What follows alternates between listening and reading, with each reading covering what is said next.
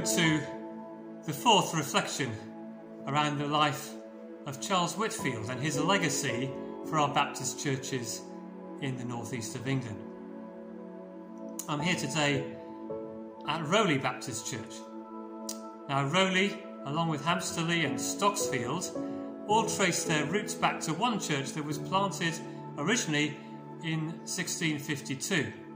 A man called Thomas Tillam, who came to Hexham Abbey as the lecturer, but who was a Baptist by convictions and who started baptising those who were converted through his itinerant preaching ministry.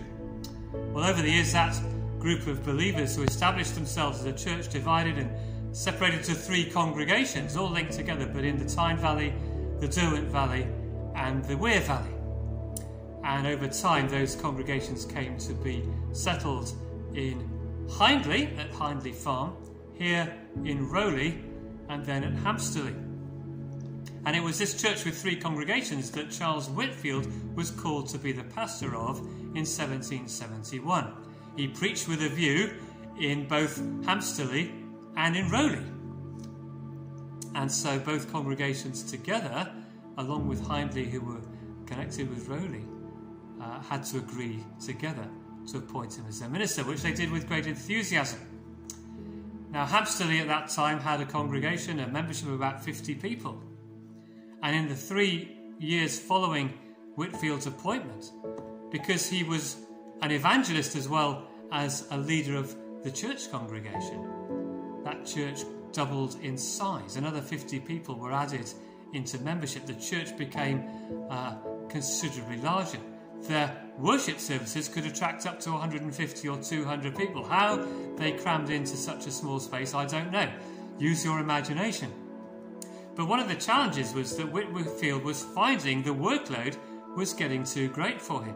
In addition, he was caring for a very sick wife. In fact, his wife died not long after he had become the minister, and he was left to take care of their children. And so Whitfield proposed, for his own sanity, for his own ability to get the work done, that Rowley and Hindley separated off and became a separate church, independent from Hampsterley. That was very reluctantly agreed to by Rowley and Hindley. They wanted Whitfield, they loved Whitfield, they saw the power of his ministry, but reluctantly they said yes. And so Rowley and Hindley appointed a Mr. Ross as their new minister, while Whitfield took charge at Hampsterley. And the churches continued to flourish. Lovely to hear a story of church planting, of a church growing through the ministry of its minister and the whole congregation in its outreach. A church being mission-minded, seeking to share the good news of Jesus Christ, to seeing people come to faith, to follow and become disciples, and to be discipled as followers of Christ. Whitfield was a pastor, but he was a pastor very much in the spirit of what pastors really should be. We often have in our mind the idea that a pastor, a shepherd, is somebody who looks after the sheep within the church. But Jesus made it very clear, I have sheep to call who are not of this sheepfold, he said. That to be a pastor in the manner of Jesus is always to be missional, is always to look out beyond the current sheepfold, is always to seek to bring more sheep in to be part of the community of faith. That's what a pastor is really to be about, a missionary discipler of God's people. Whitfield was that kind of person. Would that we have pastors, not just those that we appoint as ministers, but throughout our congregations. Those who care deeply, those who are able to live in spite of their own family circumstances as Whitfield had to live with. Those who care for the nearest and dearest, but also are able to extend that care to others. And are bold about sharing our faith and seeing others coming to faith. Would you be that kind of pastor? Would your church appoint and recognise those kind of pastors? Outward-looking, evangelistic, nurturing, discipling, caring pastors.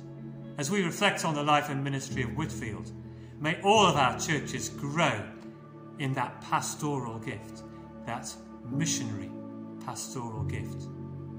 Let's pray as we consider these things. God, our Heavenly Father, we thank you for our pastors, for those who care for us, those who appoint as ministers, those in our leadership teams, those friends and companions in the Christian journey. We thank you for those who help us in the journey of discipleship, of following Jesus and working out what it means day by day in daily life. And may you energize us to do that for others in our churches.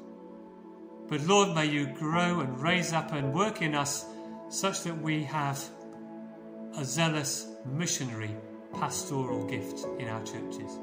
That we have pastors who are pastors to the community around us, who are pastors to those who are suffering in this pandemic, who are pastors to those with mental health difficulties, pastors to the bereaved who have lost loved ones through COVID, pastors to those who've lost work and a future is uncertain, pastors who will point people to Jesus and help people to discover the life that Jesus has. Can we, Lord Jesus, be these kind of pastors in this age, in the manner of Whitfield, in our own day, in our own way? To the glory of your name we pray. Amen.